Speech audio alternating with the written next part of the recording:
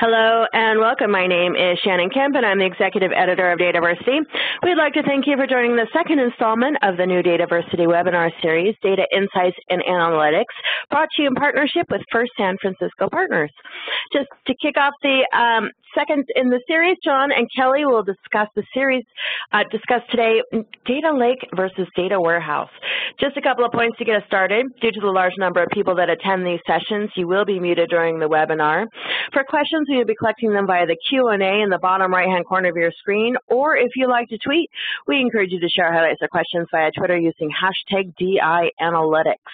As always, we will send a follow-up email within 2 business days containing links to the slides, the recording of the session, and additional information requested throughout the webinar. Now let me introduce to you our speakers for today. Well-known industry analyst John Ladley is a business technology thought leader and recognized authority in all aspects of enterprise information management with 30 years experience in planning, project management, improving IT organizations, and successful implementation of information systems. He is the President and Chief Delivery Officer at First San Francisco Partners.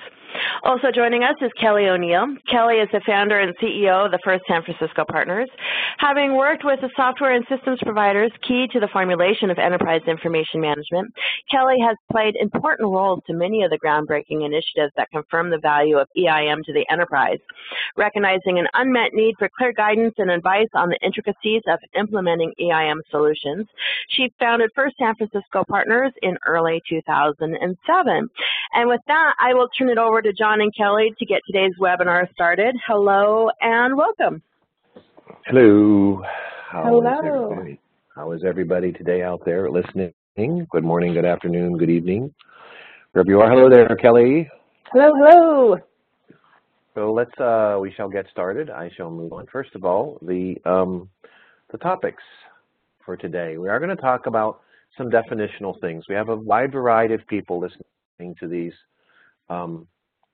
webinars, and some very experienced people out there listening for little gems and insights which we hope to provide. But there's also some people that are still grappling around some basic fundamental issues. So we will start today with some definition and differences and some conceptual things, getting into some optimization and how to deal with those various weaknesses and strengths.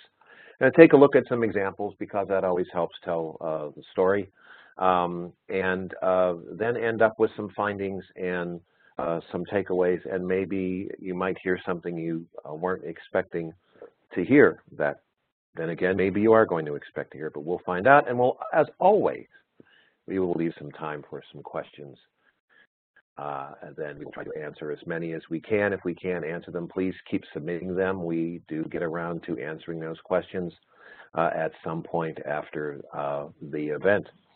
So without further ado, I think we'll just keep going here. We're going to start by asking all of you a question. And it's a poll. And Shannon, the poll is available to the folks, I believe, and we're ready to go on that. And if not, just pop in and say no. Other than that, away we go here with the poll. First question, what type of data repository does your organization currently have and actively use? And the key there is actively using, because almost everybody or a lot of people could have some, something that they built a while ago and nobody uses it. So, it's got to be using it. If you haven't, if you're not using it, just say neither, all right? Is lake a warehouse or both or neither? Second question, if your organization has repository, are you going to do something to it, like enhance it or which improve it, streamline, put some investment in it in the coming year? And yes, no, and we don't know, which is perfectly acceptable to this. So anyway, Shannon is we have the first question open, which just closed. Sorry, I set it up as one question at a time. So let me push out the poll results there. Can you see? Oh, okay. Well, we'll just do this. We'll just we're pushing this out as we speak. There it is. I see. All right. There's question 1. Okay. So let's push that now. Now everyone can answer it, right? No, everyone's answered it. So Question one, it looks like the vast majority are using data warehouses or are using data warehouses. Only one person's using a data lake, and 102 are using data warehouses, and only 28 are using both, and 22 are neither. And the other 200 people are just hanging out. As I see, they are. Okay. All right. I'm excited. Wait until after the webinar, and then they're going to answer the question. Yeah. Okay. Are we ready to push out number 2 then? Absolutely. Here we go. Here it goes. Poll is open. All right. If you have one of these things, are there plans to do something with it, like enhance it? You know, if you have a warehouse and you're thinking lake-ish, you know, are you going to spend some money this year, or no, or you know, going to hold pat, or you don't know, and that would be another good question here. And this is helping us to find our audience. We have a lot of people listening to these, which is wonderful, but we also know that that means a very, very diverse level of experience and skill and architectures and such. So we do appreciate you giving us a little bit of insight here. We'll probably ask a few more polls in a few more webinars here as the year goes on. The time limit is 30 seconds on these, and that's why I'm just talking here, because I think we're almost up to it right now, if my instincts are correct. There we go. And there we go. We have a lot of people not really, most people are going to do something this year, and then everyone else is just not. So yeah, that's pretty good. So the majority of folks are just going to do something. So I think we're going to get some insight out of this, and at this point, we'll just move on to. I think we can move on here. Do I have control back? Yes, I do. I'll move on, and Kelly, take it away. Hello, Kelly. Hello, world. There's my mute button. So really interesting results. Thank you guys for participating. And one of the things when we were thinking about this poll, we thought about, I guess, Shannon, was it a year ago that we did our survey around, it was more data science versus you know, business intelligence and that sort of thing. But I think it was a similar sort of outcome where there is still quite a bit of investment happening in data warehouses, even though the talk is all about data lakes. Anyway, that's a very interesting comparative poll. But so just pulling from, you know, the industry analyst Gartner, how do we define a data warehouse versus a data lake? So data warehouses are generally constructed to solve predefined questions or to aggregate data for a known set of analysis and reporting needs. And as a result, they have clearly defined user communities. Many times data marts are built on top of data warehouses to then provide an even more specific user community, a subset of that aggregated data that is structured in a way that makes the most sense to that community, like a finance data mart or a sales data mart or what have you. So it's a storage architecture. Now, a data lake is also a type of a storage architecture, but it tends to be more broad, more distributed. And data lakes are designed for more fluid environments, no pun intended, in which some of the questions are known, but many of the questions are not known. And as a result, the potential users of that data in the lake are also highly fluid. Data can be presented in a variety of different ways, and so it does need to consider the fact that it isn't a predefined community that's asking a relatively predefined set of questions, which means you don't know what information they're looking for and what attributes of the data they will be looking for. So it's kind of trying to fill this unknown dark abyss that's in the bottom of the ocean here, represented by the iceberg, which is one of my favorite graphics. So just for some very simple level setting, and we thought it would also be good to quote James Dixon, who is thought to be the creator of the term data lake. So someone could correct me, but that's as far as our research shows, all arrows point to him. And so I know that he talks about data marts here, but you can consider this description that he's providing as also describing a data warehouse. So in the past, the standard way to handle reporting and analysis was to identify the data, identify the most interesting attributes, aggregate these into a data mart, and provide that data in, as he says, a cleansed, packaged, and structured way for easy consumption by those known communities of users. So the challenge with that, of course, and this is pulled from the same blog post in which he quotes this distinction between a data mart and a data lake, the challenge is that only a subset of those attributes are examined. So the assumption is that you know everything that you need to know when you set up that data mart or the data warehouse, if you will. And the data is aggregated. So there's a level of visibility that is lost because the fact that the data is aggregated versus the data lake was created kind of to address those challenges and requirements in order to provide a more optimal solution that provides the data in that kind of raw, natural state, and that's why it's called the data lake. So just a little bit of background. So some of the key differences, as you've probably heard as I was kind of talking through this anyway, the data warehouse, in the data warehouse, the data itself is structured. So it's alphanumeric characters that are in a row and column structure, traditionally held in some sort of relational database management system, versus a data lake can take that structured data, but it can also take things like images, videos, or any other sort of data that doesn't conform to a certain model. So it could be the very raw data. It could be lots of different data types at the same time.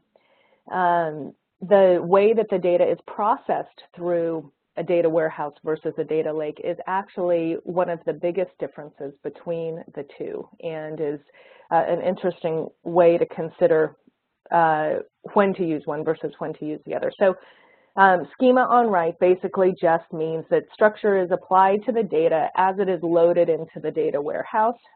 Therefore, schema on read means that the structure is applied as the data is pulled out of the data lake. So fancy terms, but the implication is that if you're providing that structure as the data is pulled out of the data lake, then you have the opportunity to apply multiple structures or lens depending upon the purpose that the data is being used for. So this concept of structure versus unstructured also comes up. There is a big cost difference in terms of volume. Originally, Hadoop was used most commonly for just cheap, high-volume storage. And so as the usage became a lot more sophisticated, people were using it more for analysis and that sort of thing. And I know a lot of people are still using it just for low-cost storage, which is, great. Because a data warehouse has this requirement of structured data, schema on write, etc., this requirement for structure makes it more fixed, less agile, obviously. But what that means is it can be incredibly time-consuming to change those structures, to add new elements, new data types, new data sources, etc. In fact, when we were prepping for this, I remembered a client, it was about 3 years ago now, but when we first started working with them, one of their issues was the performance of the data warehouse, and we asked them, well, how long does it take if you want to add a new source to the data warehouse? And their answer was 9 months. We're a little gobsmacked at that answer, and I know that there's a lot of different reasons for why the time frame could be long like that, but part of it is because of the requirement for so much structure. If the structure fits the requirement when it's built, imagine if that requirement changes and you need to refine that structure. It's kind of like building a house from the ground up the first time is a lot easier of a task than doing a remodel.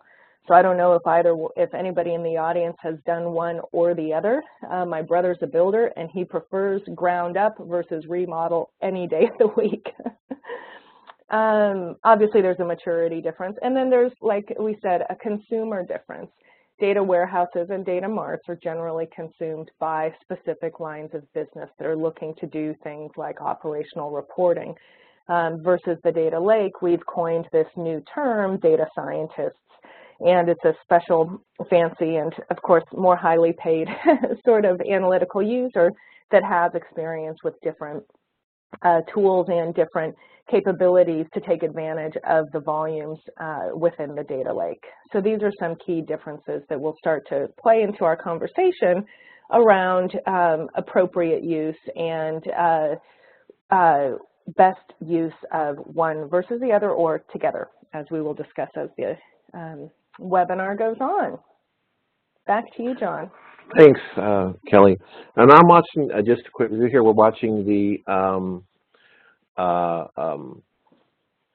questions coming in, and that we're already getting something I was anticipating, which is a flurry of questions about, and that the root of all of them is meaning, and some of the definitions we've used already.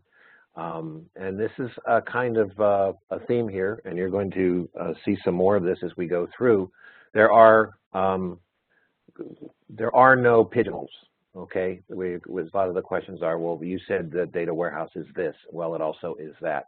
And yes, there are shades of gray around everything here. So we will be addressing that actually here in a little while. Let's talk about the challenges of the data lake.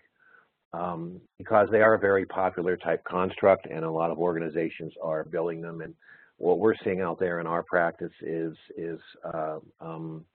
they're usually a rough start.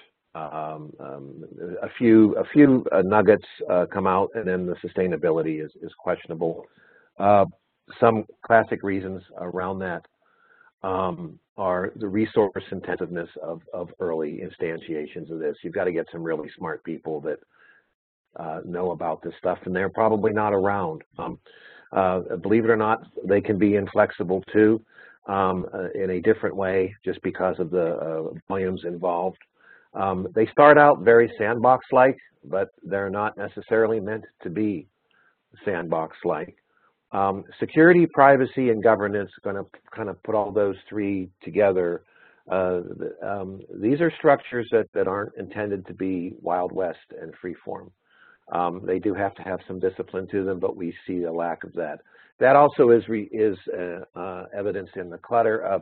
Several speakers in this area use the family junk drawer analogy, and anyone that has that drawer in their kitchen, you know, next to the refrigerator or wherever that everything goes in. I know when I was a kid, I used to just enjoy dumping it out and exploring what had found its way in there. But we do get into this cluttered, and you can't find things. The overconfidence is kind of something that comes back and gets folks, because a lot of money gets spent. Some really smart people do some really cool things with it and come up with a result, and that result doesn't work the magic that they heard.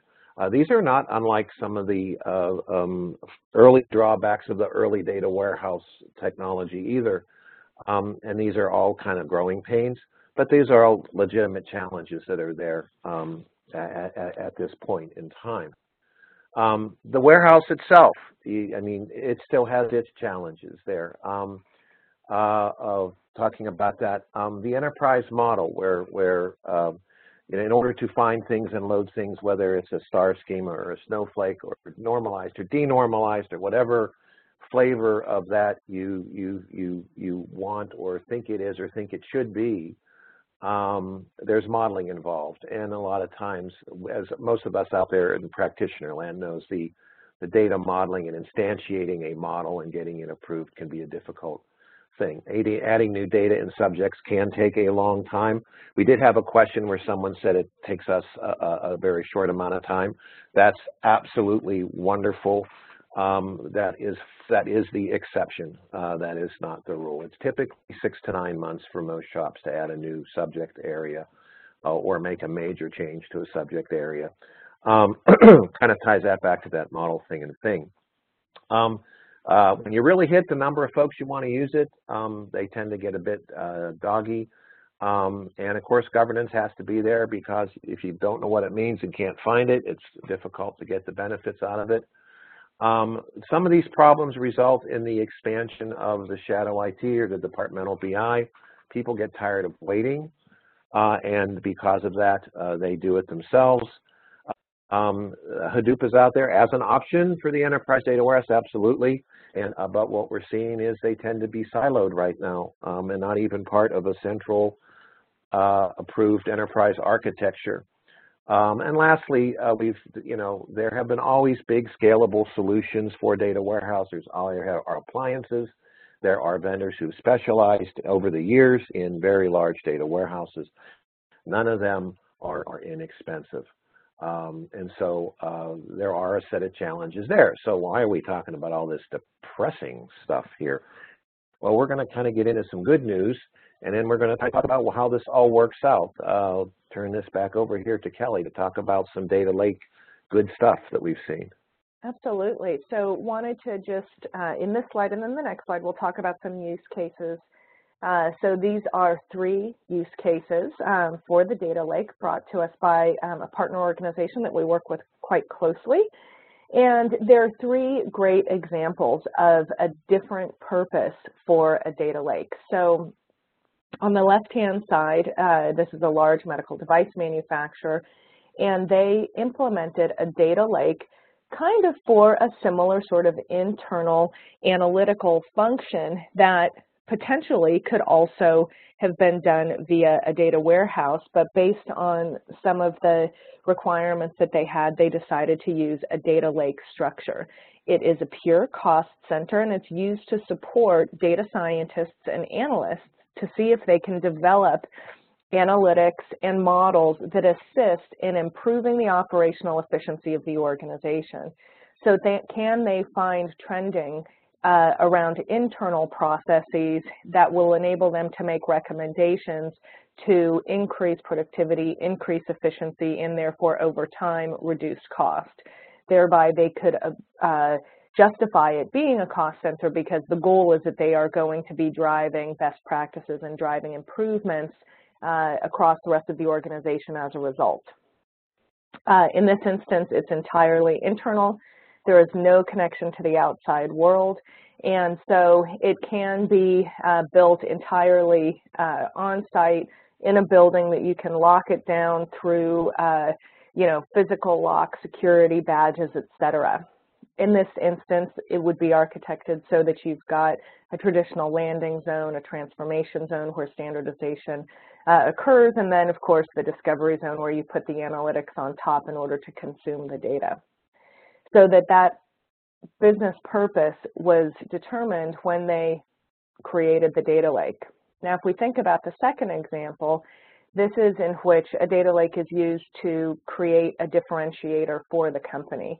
So think about this as your concept of recommendations, and the data lake, in fact, helps to drive additional services and additional product that can be provided to the client. So through the concept of recommendations, additional products can be presented for consumption and purchase and things like that. This is so that the user could consume more features, they can consume more of the Netflix content, whether it is the traditional DVDs or whether it is the streaming content, etc. And it helps in the user experience in the buying process. So in this case, they use products like Splunk to help manage the clickstream data. So it's a very different environment because it's real time versus the medical device manufacturer.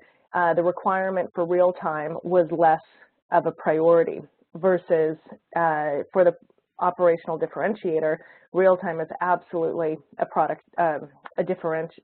real time was a requirement, which would drive the tools and the solutions that they would implement as a result. And in this real-time environment, they would not have the ability to go through the landing zone, transformation zone, et cetera, like the medical device manufacturer. Again, different use case, different architecture, different tools. Now the last one, the New York Stock Exchange, is one in which they were truly monetizing the data, and access to the data lake is actually sold to companies where they can access the data themselves and run their own analysis. For example, does the Dow Jones Index always go up in the time period between 3:30 and 4 p.m. when the market closes? Or does it only happen on certain days of the week? Or does it only happen when options expirations occur? So the idea is that people can pay to access all of the data that the NYSE has and be able to take advantage of the lake directly. Implications here are that it has to have a very scalable multi-tenant architecture. It has to have extraordinarily high security, increased firewall protection, and of course, the secure user login, identity management, et cetera. So the point here is that these are all uses of the data lake. They're all very different architectural approaches, and it has different implications for when you're building the lake. So to consider what is your business strategy for the lake as you start to construct it, because there are different requirements based on the way that you're planning on using the data, whether it's internally, externally, real-time, batch, et cetera, et cetera. Okay. Good questions coming in here. One, I want to make sure that one that just recently came in, we really got to hit that one. In fact, I'm just going to hit it now if I would, if you don't mind. Data lakes seem to be the result of poor data modeling, descriptive versus semantic. The thing with the data lake is it's raw. There is no data modeling a priori before it goes in. That is a significant, almost a cultural difference to those of us that have been perhaps doing the rows and columns stuff for 20 or 30 or 35 years or so. There is no, as when Kelly went over the difference thing, when you talk about data modeling, that implies a schema ahead of time. There is no schema ahead of time on many, many of the data lake approaches. The schema is derived once someone figures out what they're looking at. Really, really different than what we're used to, right? Most of the folks on the poll, one of the reasons we took it was to, have done data warehouse. So here's our use case for data warehouse. So this is a recent data warehouse. This is not something that was like, oh, wow, they just didn't understand what big data or Hadoop was or whatever. But this is an organization that, through some analysis, determined that not quite ready for that type of thing. And they had some, an insurance company with some market-driven issues where its independent agents puts a lot of stress on insurance companies now, as well as those of us that watch television for more than 30 minutes a day will see at least 2 or 3 commercials for car insurance, for example. And it's a tough, tough market. And this was an evolving environment. Notice we have 2 operational data stores here because there were 2. There were lots of the data marts, and we just kind of labeled the whole thing data warehouse. And out there with some extra data movement, we created this analytical data that they could actually tackle this problem of agent and policyholder retention. It was driven on an appliance, and it lived merrily with all the other stuff moving around, what we call data wrangling. Now, is this what you would draw ideally as an Inman-esque or a Kimball-esque architecture? No, but it fit, and it did it, and the users were in the areas that were most could most help address the business problem, sales, marketing, underwriting, to make sure that they weren't losing their shirt on products, and then the claims to make sure that service was adequate for the customers. So more traditional, sort of, but a little untraditional. But again, this is primarily what we would call the data warehouse type architecture for this particular use case. In both cases, though, driving business benefit. Now, we've talked about data warehouse. We have talked about data lake. There are some differences. Some of our questions are reflecting that this is, that these are differences. And there's some, there's some of the old Kimball versus Inman type things. Then, but we want to make a point here that this isn't about choosing going forward. This is really about what fits your maturity, what fits what you're doing with the data. You can look at this many ways. You can look at how you use the data. You can look at how you perceive what maturity looks like. You can use how the business or the organization is responding to its environment. You can even assign some technical characteristics to that. Many years ago when we did reporting and stuff, what happened yesterday, then we want to know what happens, and predictive analytics is what will happen, but we're moving very rapidly, even beyond that, to make things happen by themselves, being more adaptive through machine learning, things like that. And what should we do next? Actually making recommendations based on data.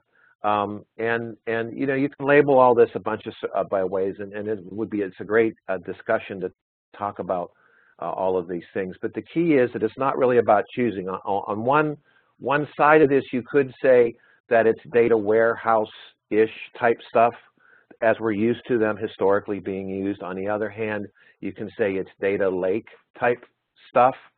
But that's not necessarily true, because we can get benefits out of both of those. So if the thing to bear in mind as we're moving forward here is understand kind of what you want to do with all of this information, and it's what does your business need from all of that information. Now we're going to talk about how to deal with some of the challenges we've talked about and address those. But as we go through those, we're still not. What we're saying here is don't be. John and Kelly said we should have a data warehouse. John and Kelly said we should have a data lake. We're not saying that.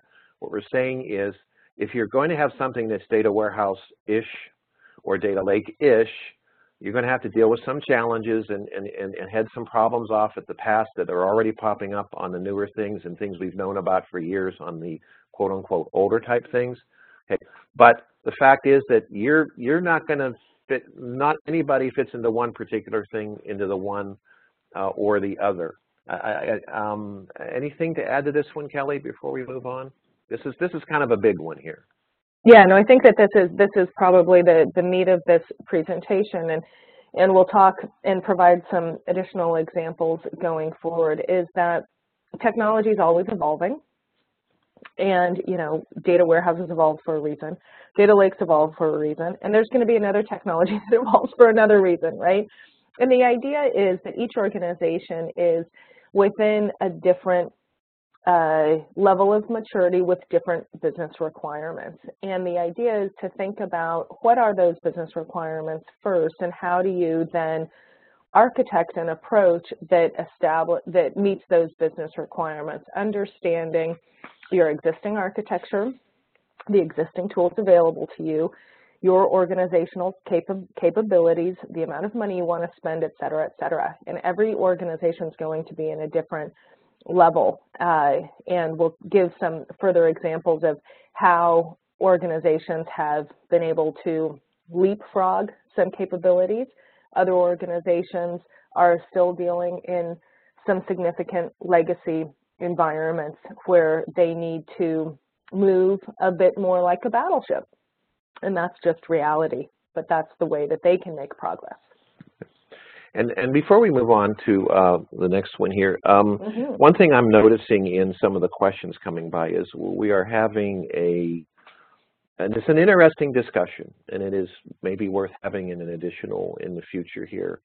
The perception that a data warehouse is a certain thing or a data lake is a certain thing. And again, just to remind some folks, we showed some common definitions. But there's going to be academic differences between what we've shown you and what some other people might say. But for the sake of our discussion here, we've gone and picked the contemporary things. If you have a A good example would be if you have a data warehouse that is the classical monolithic historical time-variant structure, and you're using it, and that's wonderful, that's fine, that's awesome. But that definition has morphed over the years, and it might not, if Gartner is a good source of some new thinking about really what a data warehouse represents. If you're a Gartner client or have access to that type of stuff, that might be something for some of you asking some of these questions. So I wanted to throw that in there before we move on to some of the specific optimization things. Ready to go? I think, Kelly, it's your turn here. Sure. And again, just to reiterate what we learned from those data lake use cases, that it is important to start with some sort of purpose versus a build it and they will come approach. And then once that's done, the approach for optimizing the data lake ensures that you maintain the vision for which you started in the first place so that it doesn't become a swamp. And recognizing that there are very specific things that you need to do to maintain the rapid and scalable ingestion process. So although the tools are different, the same priorities apply in the sense of performance, data protection and understanding, and an integrated approach to the rest of your environment. Now, it's also critically important to consider the capability of your users and address any skill gaps that might occur. So I've heard that there are 40 job openings for every data scientist on the market. So you may disagree with that number. So whether that number is correct or whether the correct number is 20, that's still a big gap. And so the reality is if you think that you will be able to hire all new people, not just to build, but also to use the data lake, then your cost ratio just skyrocketed because the competition out there is going to be fierce for the 1 in 20 slots. So it's a good idea to plan on upskilling some of your existing superstars, helping them through the transition from some of the older technologies to some of the more innovative technologies. And then, of course, putting some golden handcuffs on them so they don't leave to take advantage of the disequilibrium in the market. But I think the reality is that skill and the ability to manage it yourself versus hiring external parties to do that for you is very important. Now, in some instances, you may need to provide something like a warehouse-esque environment as part of the data lake to accommodate those users who are more comfortable with a structured format. And I saw a question come in about, is anybody using Hive to do that? And absolutely. In fact, we've got one client who is using Hive to have a, I'm using air quotes right now, a warehouse within their data lake. And this is a way that they are maintaining a unified architecture and a unified plan while accommodating these multiple user types. And so, it is, as John said, it's not only, it's not this or that, but how do you accommodate the different requirements of your user communities? And what I think is compelling about this client is that they have a wonderful opportunity because they don't have a legacy infrastructure. They're a spin-off from an organization, and they have both the opportunity to create a new infrastructure based on their current business requirements, and they're lucky enough to have the funding to do that. So they are leveraging data lake first, and then looking at warehouse, again, with the air quotes, warehouse second, to accommodate people that need a more sort of structured data approach. And absolutely, Hive's a great way to do that. Back to you, John. Okie doke. So on a data warehouse, if you're going to be using the data warehouse-ish things, there's some lessons we've learned a long time, and they're worth reinforcing here with a lot of you, because I love these questions coming in are great because it's showing such a tremendous range of people applying technology, and literally in the questions from seeing 2 or 3 generations of technology in the questions, which is amazing, and it just shows why this is such an important series for us to keep hammering away here. You know, we're talking about metadata because the data warehouse type things it's schema going on in. So your metadata's got to be good. It's got to be easy to find things. A lot of data warehouses have languished because even with all of the upfront work, you still can't find it. Same thing with structure. There has to be enough consistency that you can navigate through the thing. There has to be trust through data quality. This is a timeless discussion on data warehouse. There's a part of me that, and this is kind of tongue-in-cheek, but if shops with good data warehouse, some smart people, and some good enterprise architecture would just stop messing around with cleaning stuff up and fix data quality, put a little bit of oversight on structure, I'd have to, part of my job would be different on a weekly basis. I might even have to find some other type of work or, you know, do a lot more MDM and a lot more data governance type work, because that would solve so many problems that create departmental BI. We have had clients that when we have assessed their cost of using data to do things, that only 10% of their total investment is their data warehouse department or their information center of excellence, or whatever you want to call that, the ICE, the BIC, the ACE, or we've seen lots of different acronyms for those areas. But we're talking only 1/10. We're talking an order of magnitude more spending outside of the official architecture. And that's a lot of money, even though it is getting people the data they need to do their job. It's a lot of money, and we could really, really manage that better. And of course, governance is there too.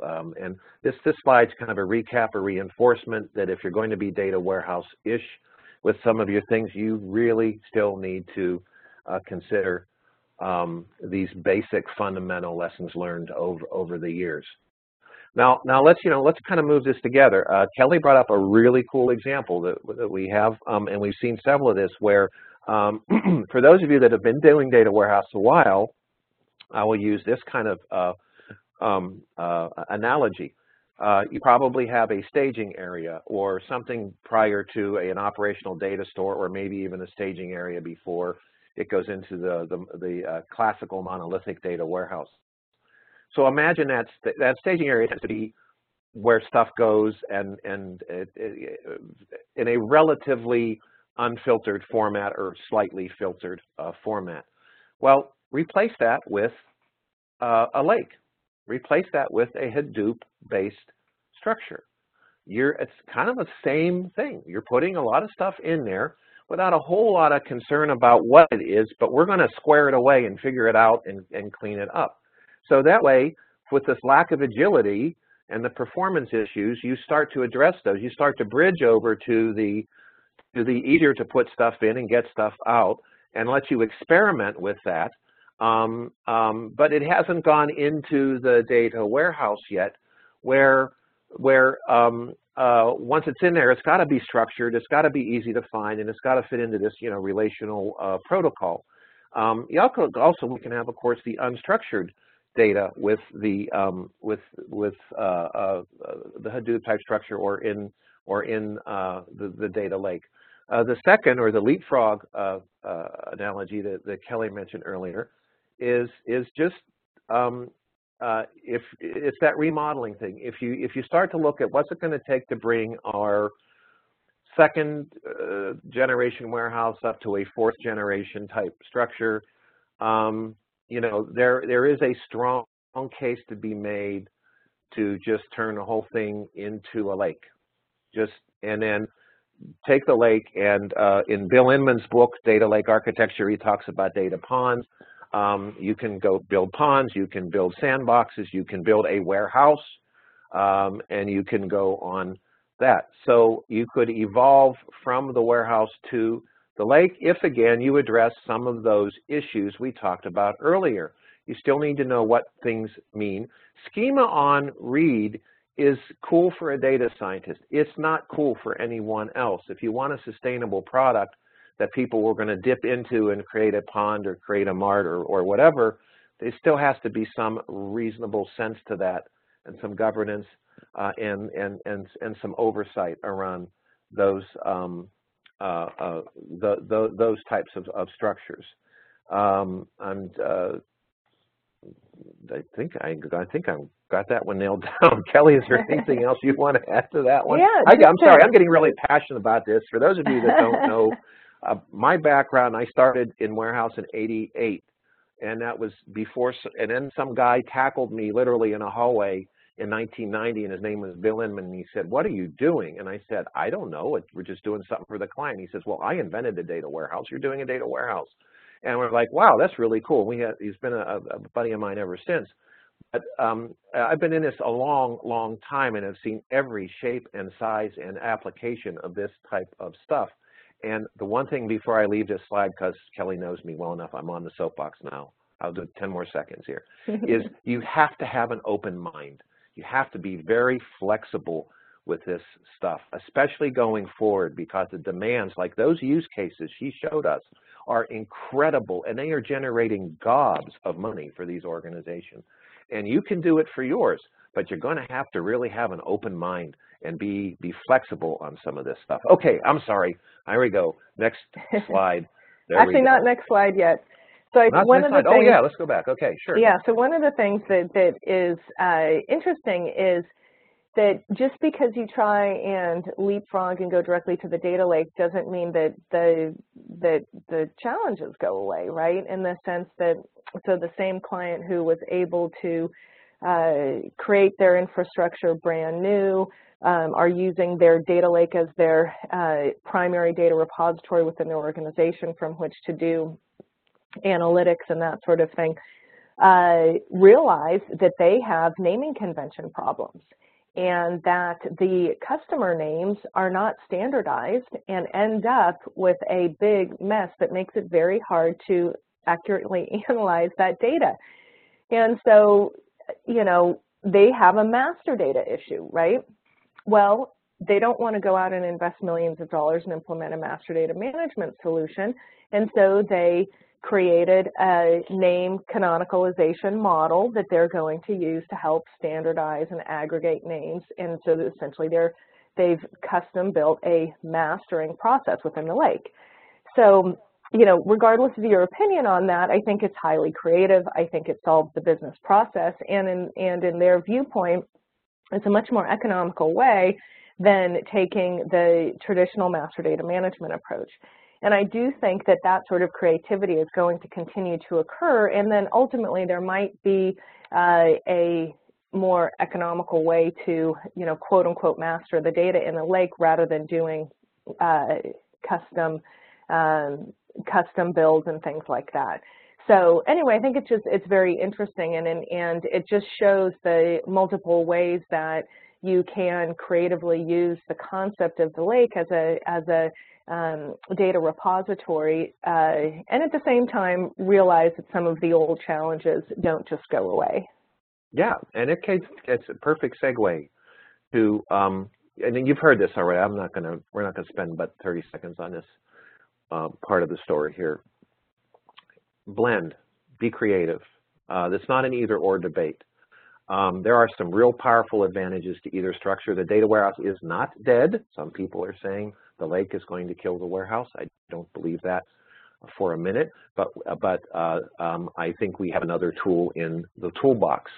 So we have some time for questions. I want to just talk about the process to get there. And Kelly and I are going to we'll just walk through this together here.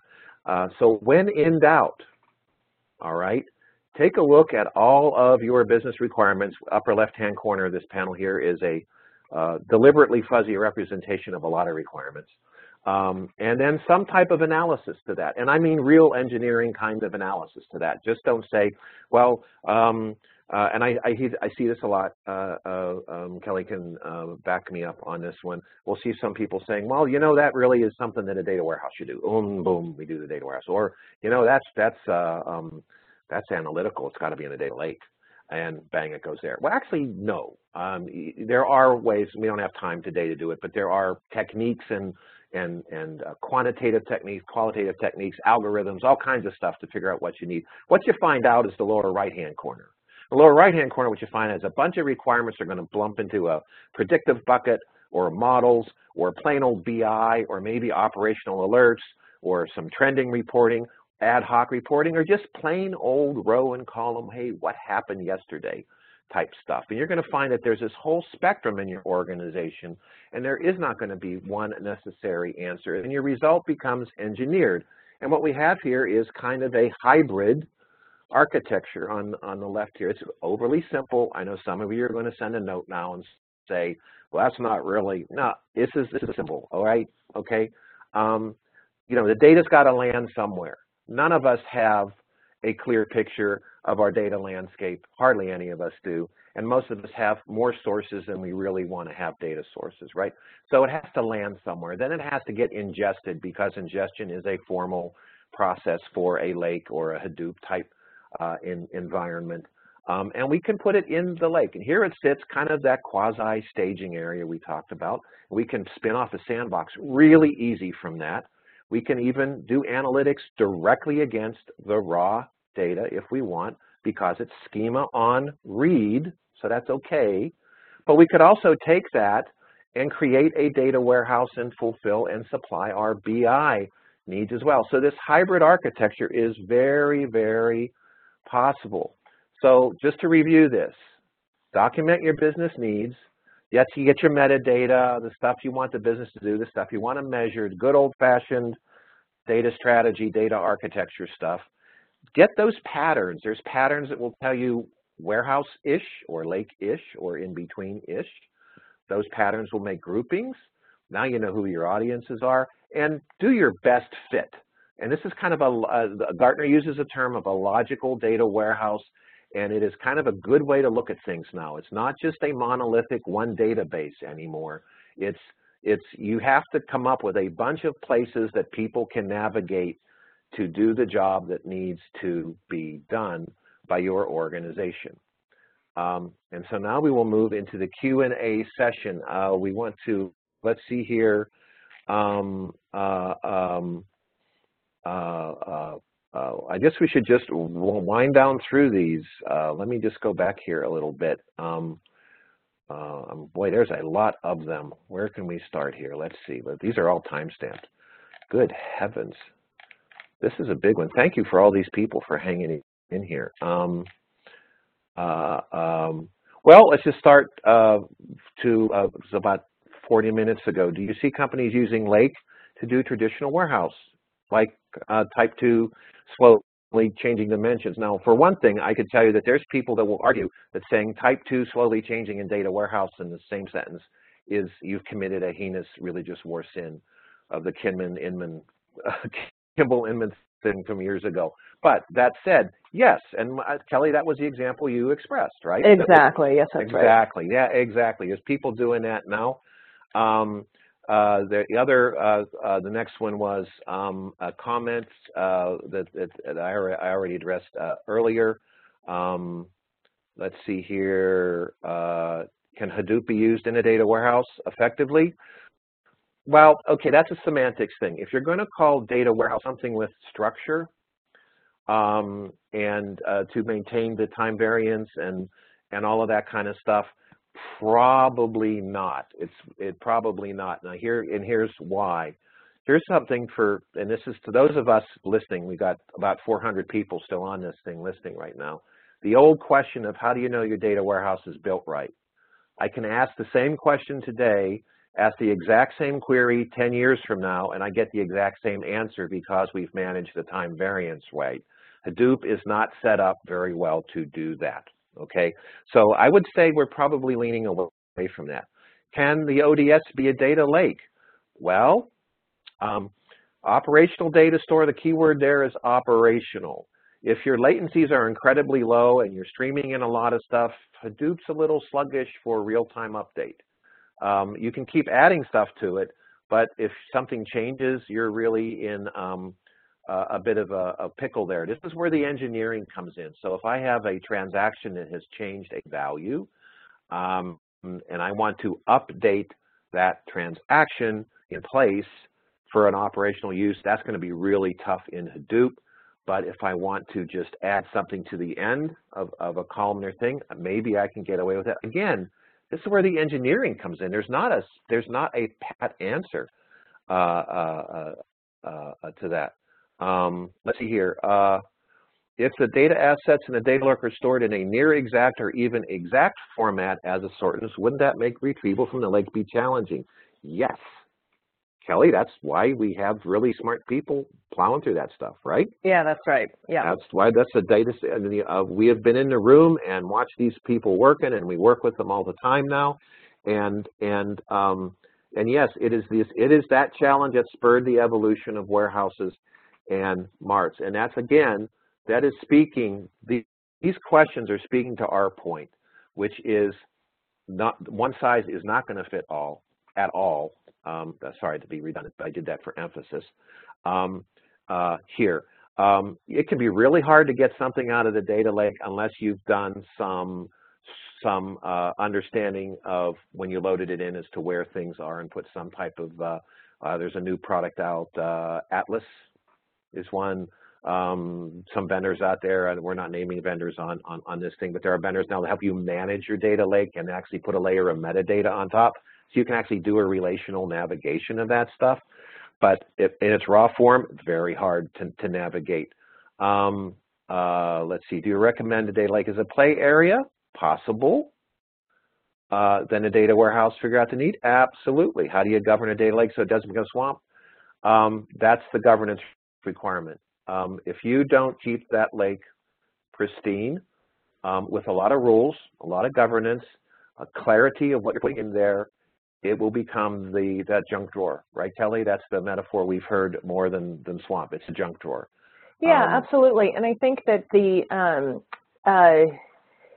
there's governance around the lake. There's general governance around the data to start with, right? So if you have a good understanding of the data from a source perspective, then it's very easy to extend that understanding as that data gets loaded into the lake and that sort of thing.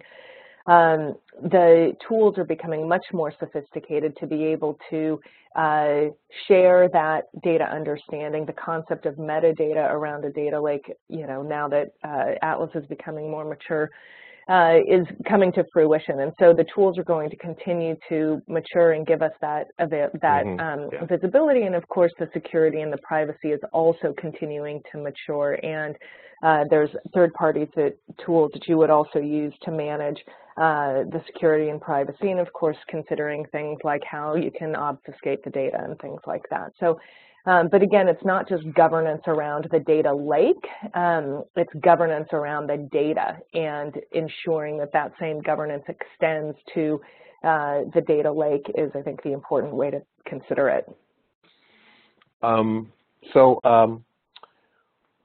Next question then, how much data governance, you segued to the next question just beautifully. How much data governance is needed in the lake? If data governance is applied, does it make data injection slower?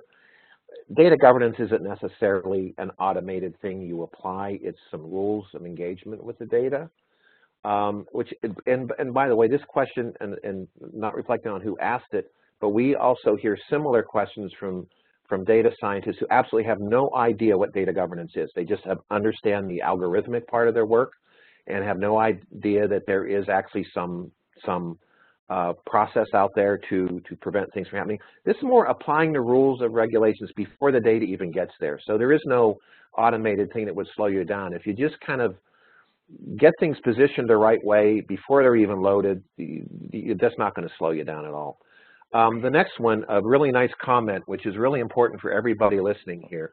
Starting out to build a Hive environment, we are seeing limitations. For example, we can add and append, which I talked about, but are recommended to not update. Absolutely. That's like changing the tire on an Airbus while it's rolling down the runway. It's really hard to do. We are also seeing very slow query response times, especially compared to data warehouse solutions. Absolutely. Because these are columnar type structures. They are designed for sequential read, not for direct reading, not for selects, not for joins. You know, we get really wonky when we have a 4-way outer join in a data warehouse. A 2-way simple join in a massive Hadoop type structure could be a real killer for response time. They can be that, you know, that type of thing, and translating that type of what we would call a 2-way join into a search through HDFS can be a nightmare performance-wise. Then again, this is where the engineering comes in. If you need to do something low latency and near time or real time reporting or BI or operational type things, you're probably not going to get a lot of help from a Hadoop type structure. Let's see here. We're at the top of our time. We have a lot of questions here. Here's what we're going to do. These are going to be sent to Kelly and I after the talk, and because this is a rich set of stuff, we're going to answer these tonight and get those back out to everybody as quick as Shannon can get those out at this point, because we are out of time. And thank you so much, everybody, for a tremendous amount of interest here today. You can just see what a cool, hot topic this is and how dynamic our industry is. It's a wonderful thing. Shannon, I'll turn it back over to you for a wrap-up here. John and Kelly, thank you for another fabulous webinar, and thanks to our attendees for being so engaged in everything we do. As John says, I just love all the questions coming in regarding this topic. And as John mentioned, I will get a follow-up email to all of the registrants by end of day Monday with links to the slides, the recording of the session, and some additional answers for you for the additional questions that we've got outstanding. And I hope everyone has a great day. Again, thank you for participating. We hope to see you next month. And John and Kelly, thank you again, as always. Yes, many thank you. Yes, thanks so all you much. listeners. We'll see you next month. It'll be even more fun. Have a good day.